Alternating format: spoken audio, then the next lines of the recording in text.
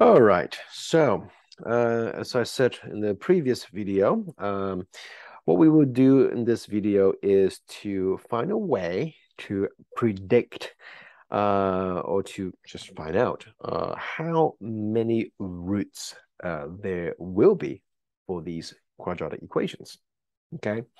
So, now if you are a very careful observer, you will find out that the equations that are listed right here, okay, they are slightly different. Okay, they're slightly different than the ones from the previous examples. Now, for the examples, they were all equal to 0. Okay, but here it's not equal to 0, it's just y. All right, now the reason, the difference, okay, is that if it's just equal to 0, we are talking about when y is equal to 0. Okay, so if you refer to the first example, we found out the two roots, which were -2 and 7, and the graph will show you that, hey, yeah, it's -2 and 7 as the x-intercepts. Okay, -2 comma 0, 7 comma 0. Okay, and then you look at the second example, we also have two roots, and the graph would show you that there are two x-intercepts. We say there are two roots, one at -3/2, and then the other one is -1/2. Now, the third example that we did on the previous page, we had only one root, and it is at 3. So that is what this graph is showing us. It's only touching the x-axis once. Okay. And then the fourth example, we had two imaginary roots. And when we have two imaginary roots, that means the graph, the quadratic equation, it doesn't even touch the x-axis. Okay. So now we did a lot of work, right? We did a lot of work, okay, to get to the roots. So now we are a little bit curious, and that is there a way that we can find out how many roots there would be for these equations without doing the whole thing? And we say, yeah, that's a way.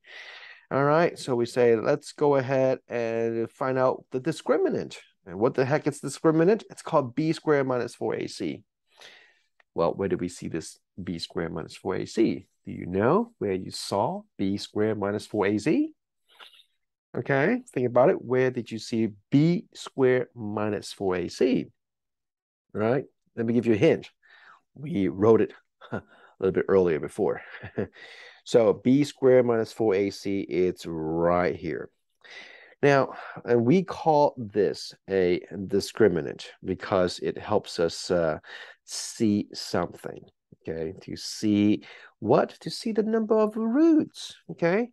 Now, I'm going to go ahead and highlight the discriminant value for those examples, okay? For example number 1, this is our discriminant. It's 81.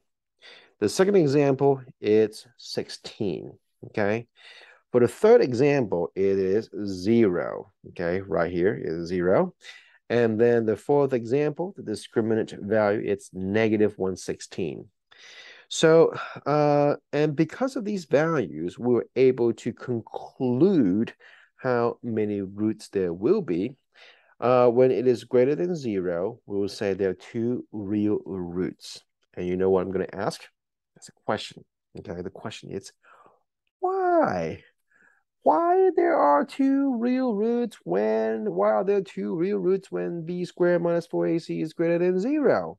Well, if you actually consider the quadratic formula, which I'm going to write it here because I don't want to flip back and forth with these slides, okay? So if you actually look at the discriminant here, if this number is greater than 0, that means you would have to add or subtract a number. Okay, you have to add or subtract a number. That means you have two separate answers. You have two possibilities. And therefore, you have two real roots. Now, when you have a 0 as your discriminant, well, if b squared minus 4ac is a 0, then you have to add or subtract 0, which means you don't really have anything to add or subtract. So what is left?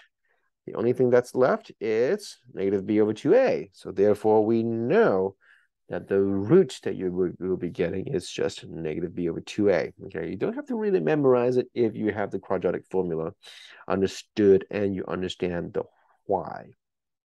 All right, and then what about the discriminant being less than 0, meaning it's negative? Well, if this number is negative, you have a square root of a negative number, just like example 4. You're going to have an I term, you're going to have a complex number, okay? So that's going to give you imaginary roots. And whenever you have imaginary roots, there would always be 2 because you have a plus bi and a minus bi. So we will say, yeah, there will be no real roots because it doesn't really touch the x-axis, but there will be 2 imaginary roots, which we will go ahead and find out using quadratic formula. Okay, so that's what discriminant tells us. If you're good, you can use mental math to find out the discriminant. It's a really good tool to predict how many intercepts or how many roots you will get. Sometimes it will be asked on the SAT. Okay, so you want to make sure that you are understanding this little simple idea. All right, so now we'll go ahead and try some examples here. But I'm going to cut this video here, and then the next video we'll go through these examples. It's really simple examples, okay? So we'll continue in the next video.